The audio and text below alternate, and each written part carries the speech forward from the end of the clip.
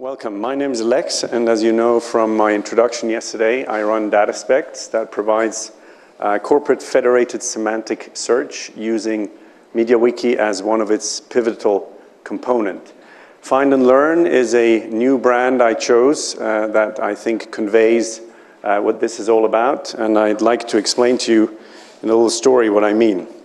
So let's meet Annie.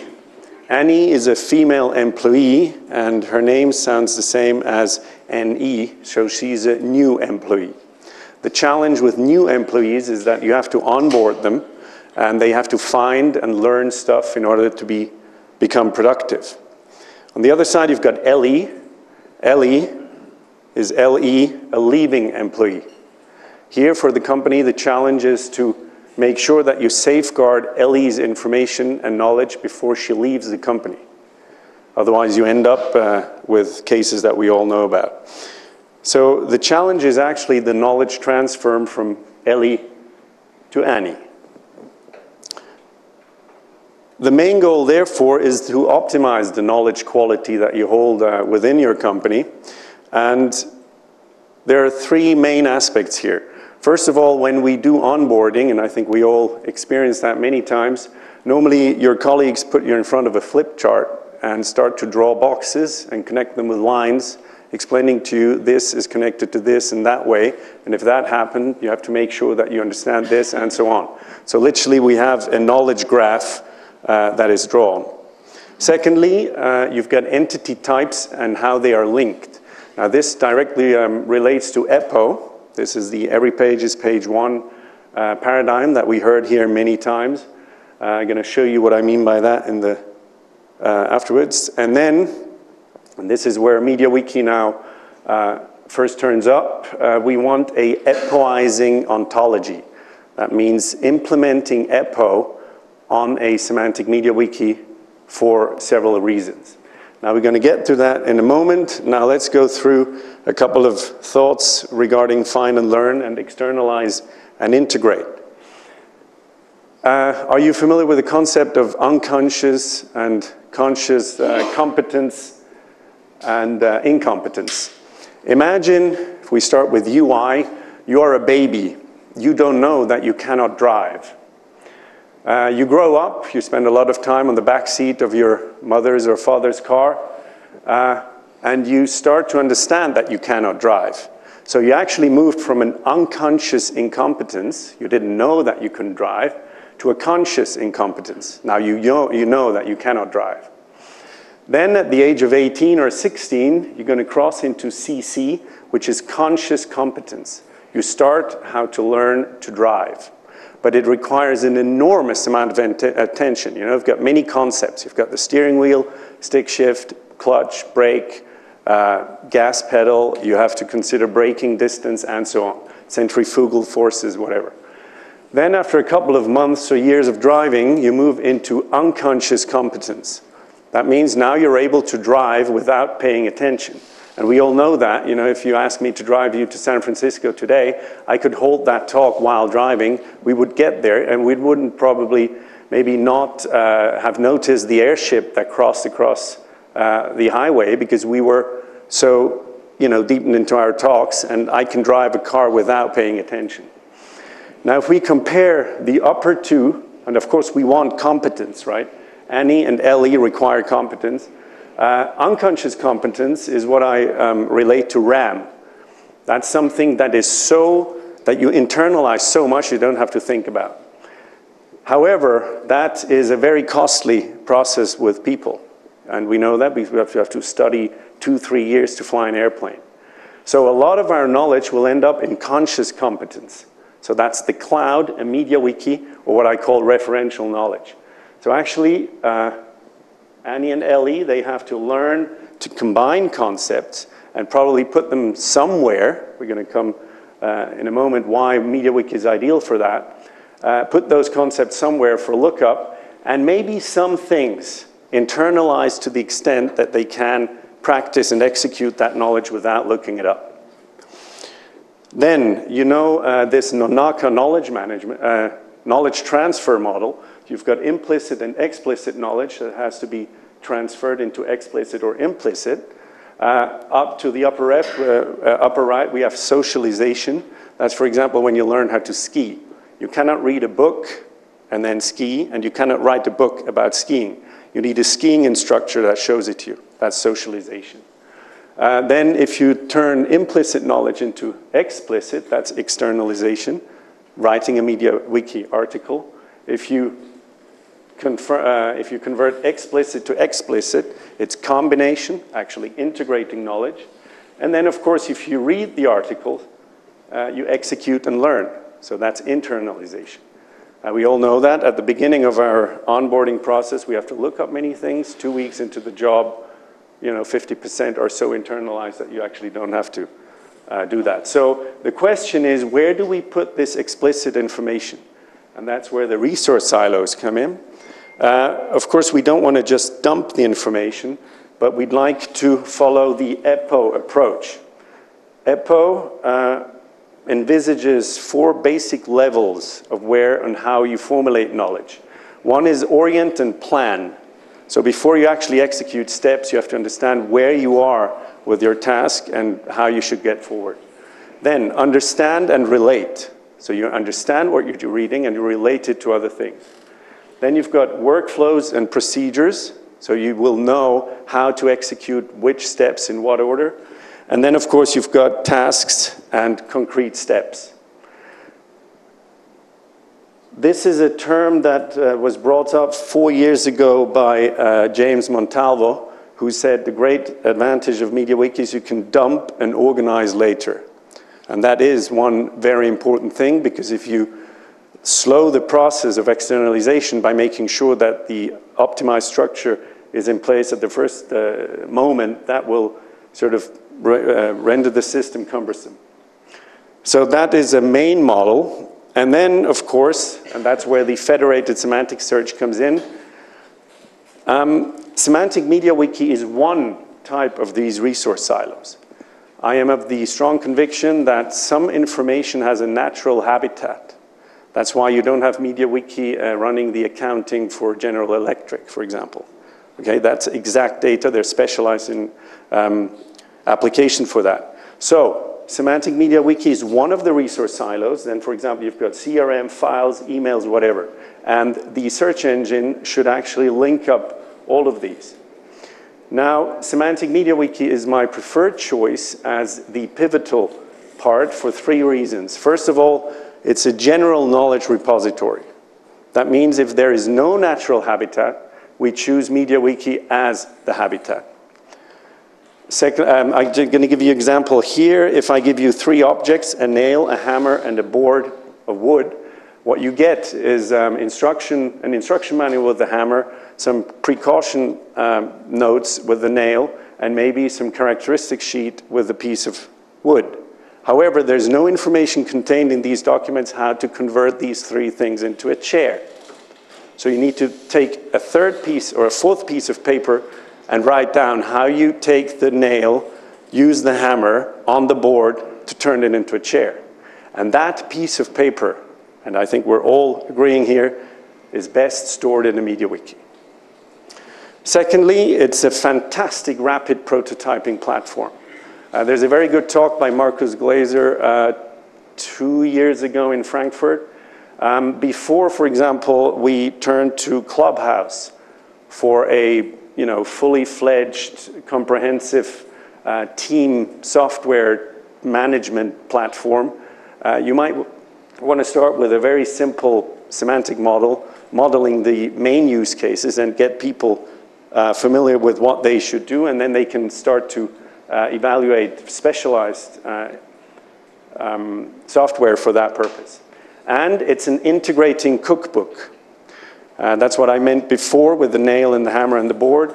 You have recipes in a cookbook, and we all love that. For example, DigitalOcean, this host, I think they have the best knowledge article ever. Really, without any knowledge about Apache configuration, any beforehand knowledge, you're able to enable SSL and execute Let's Encrypt and whatever. It's a very concise and good integrating cookbook of recipes. So that's the overview.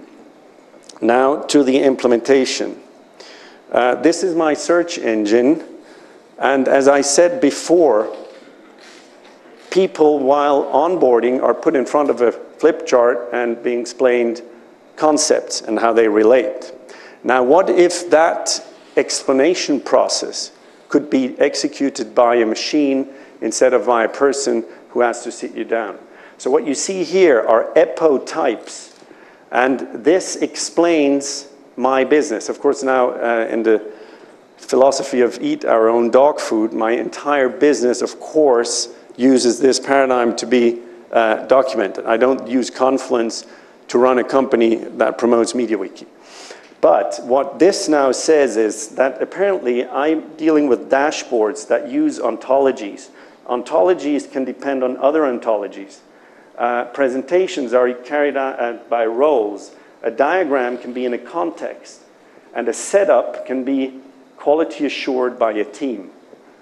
And this will, by the way, if you look that up now, it's online. There's a lot of technical debt in here that I have to clean up when I get back because I had to speed up things to make it available for this conference.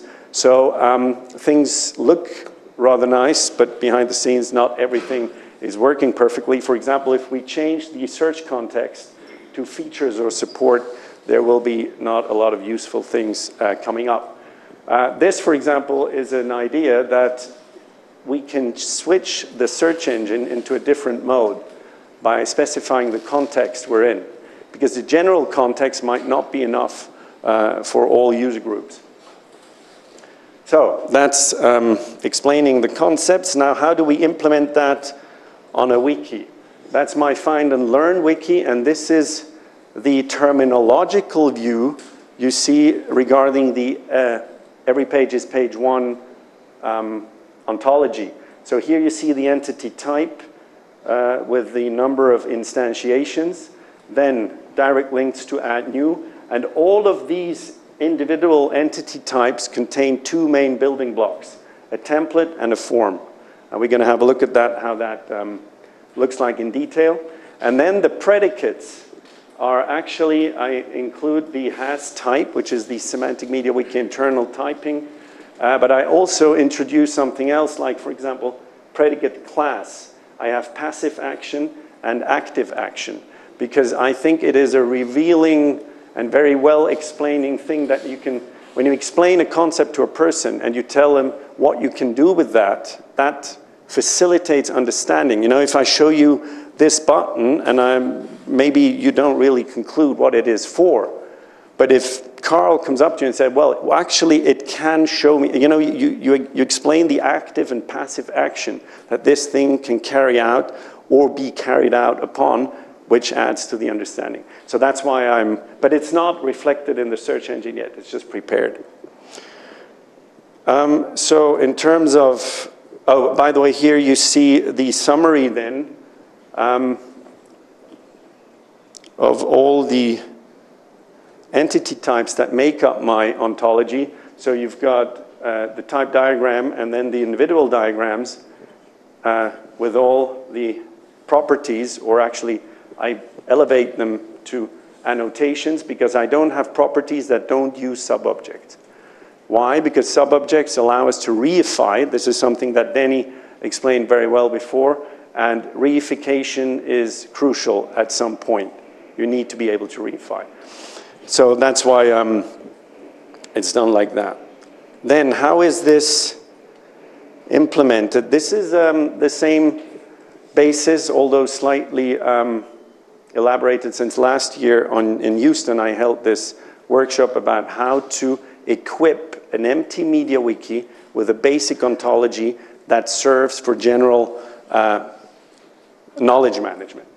So here you have all the templates, properties, and categories, forms, and main namespace pages that make up that ontology. By the way, as you can see here, this is a GitHub repository. You've got the link there. So this can be shared. You can install that on any MediaWiki, and then it has a presentation implementing EPO and SMW, which is from the Houston conference. Now, how do we implement the entity type? Let's say we take the new entity type diagram. That involves one main namespace page, which is entity type. And since the terminological level of our ontology is also of interest, I want to be able to annotate the terminology layer as I do the assertional layer. So it's not just instances of diagram, but also the phenomenon of a diagram itself. Then we've got, of course, the template. And now here you see I abstract as much out of the instance, or let's say the diagram template and diagram form, so that this is reusable. So the template diagram uses metadata, a metadata template where all the semantization is done. So there's nothing here. What is valid for any entity type is keywords, entity title, entity blurb, and entity type. And then here you see if I add an annotation, that annotation doesn't go in here, but it uses an annotation template which sets a predicate and sets an object. And you can see now here I can reify. Reification means expressing statements about statements, which solves the binary restriction of a semantic web, where you only have one subject and one object, which is then linked, but you have to, as Denny said, you know, the world is 1,000,000 times more complex, and the only thing to do that is through reification. Then, with the form, we use templates for the form header, standard form sections, and form footer. So if you add a property to your entity type, the only thing you have to do is go to template diagram, add this annotation template, and these two table fields actually to accommodate the new annotation. And here we see the rather complex metadata template, and most importantly is down here. This is where you set the properties that are valid for all entity types. So that's it. That's how I envisage the pivotal role that Semantic MediaWiki can play among, it's a primus inter pares, among the many other resource silos that we should consider when implementing knowledge management for companies. Thank you.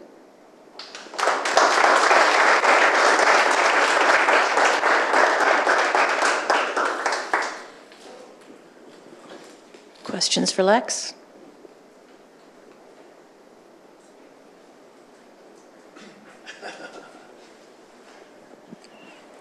So when you show that ontology, I'm missing a little bit because I haven't implemented ontologies like this. But I guess what I'm wondering is what's the next step? Well, like if you have this whole ontology, then how do we get Ellie to externalize her knowledge? Well, the instantiation of this ontology is what you see here.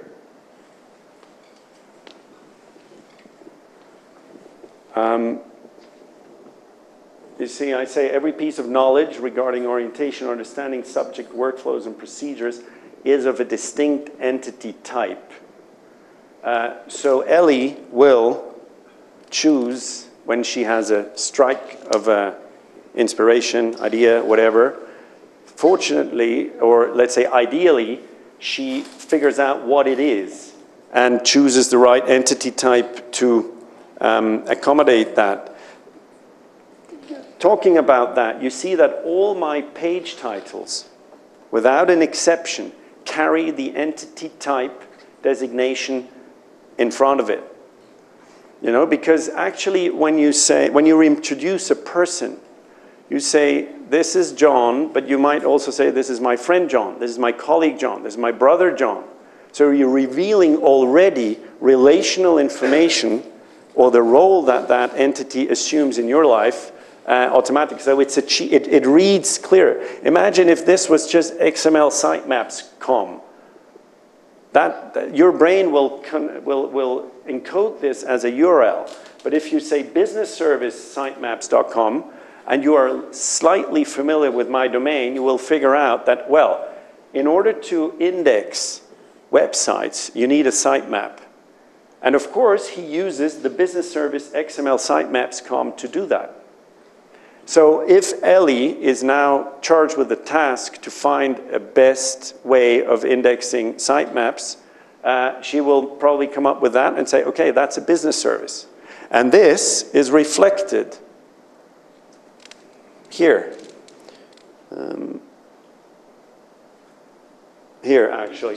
It's business, that's, by the way, mermaid. That doesn't really work well if it's cramped. But, and by the way, you see here we have a list of properties that are pertinent to that entity type.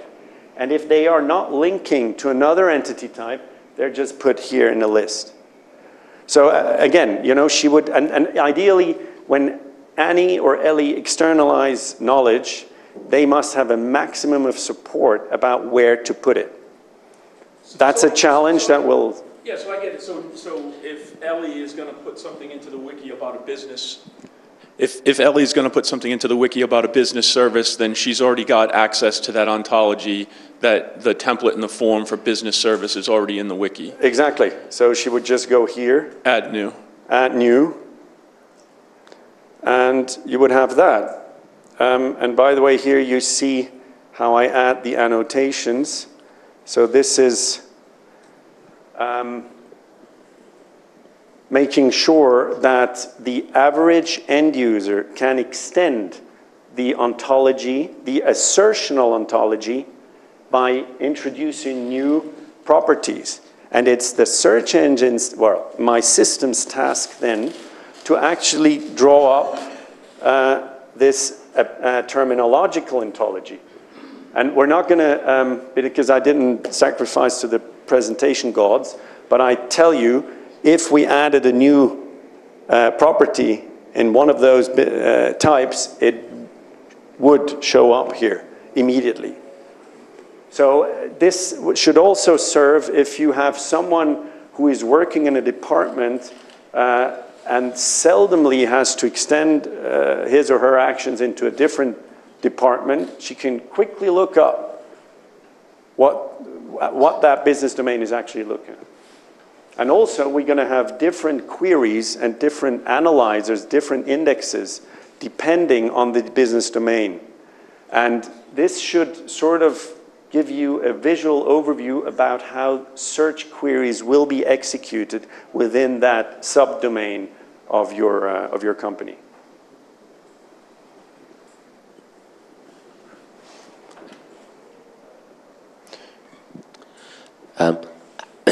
How feasible is it to have users modifying the data structure, and does that include, you know, potentially adding new page types which each have their own new namespace, that sort of thing? Yes, that is not optimized yet, but we have.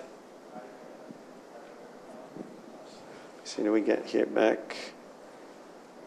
You see, under recipes. You're absolutely right. You see, add edit subject type is something that has to be made so comfortable and so intuitive, and especially what is a concern with all of this is coherence.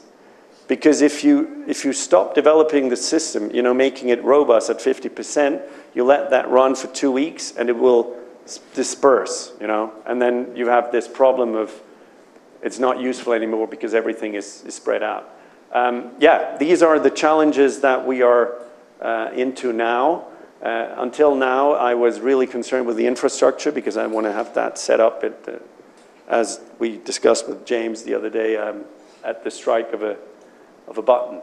But yes, this is certainly a challenge that will, next year I think I will hope to come up with a good solution there. I welcome your thoughts about that.